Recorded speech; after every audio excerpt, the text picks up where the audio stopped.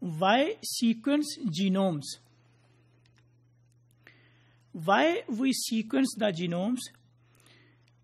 Actually, it is necessary to identify the gene numbers, their location on the genomes, and to study their function.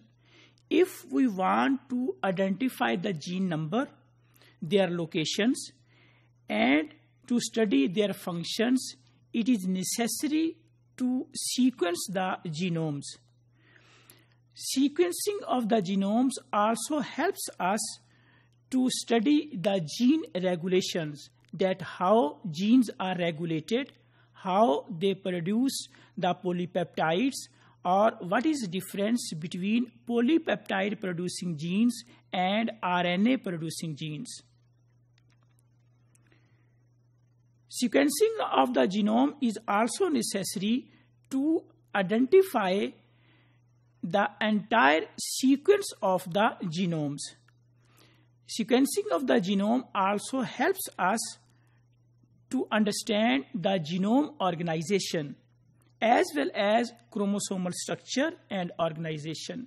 Means by sequencing genomes, we can come to know that how many genes are present on the genome and what is the percentage of DNA, what is the percentage of DNA which is coding in nature, and what is the percentage of DNA which is non-coding in nature. So by sequencing genomes, we can identify, we can come to know the non-coding DNA types, because there are different types of the non-coding DNA in eukaryotes. We can also come to know amount, distribution, and the function of those non-coding DNA on the genomes. Coordination of gene expression, protein synthesis, and post-translational events can also be properly studied once we have sequenced the genomes.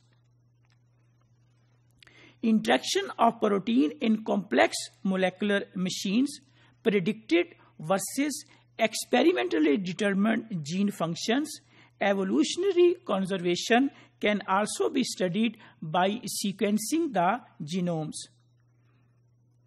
Protein structure, their function, knowledge about the proteomes and protein contents in cells of different organisms, correlation of single nucleotide polymorphism with health and disease are also can be best understood by sequencing the genomes. Disease susceptibility prediction based on the genome sequence variation, gene involved in complex traits, and the basics of multigene diseases also can be understood by sequencing the genomes. Complex system biology, developmental genetics to provide platform for microchips and DNA microarrays, gene expression, and RNA studies. Complex system of the biology, developmental genetics, and genomics. These are all different techniques that can be understood, or all the information about these things can be get once we have sequenced the genomes. Drug target discovery, rational drug design, molecular docking, gene therapy, stem cell therapy can also be performed once we have sequenced the genomes.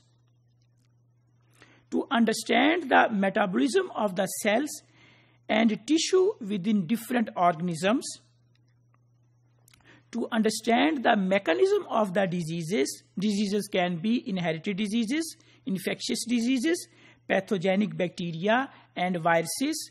We also need to understand the best mechanism of all these types of the diseases. Once we have sequenced the genomes of that particular species or that particular organism, we can better understand about the inherited diseases, infectious diseases, and the pathogenic bacteria.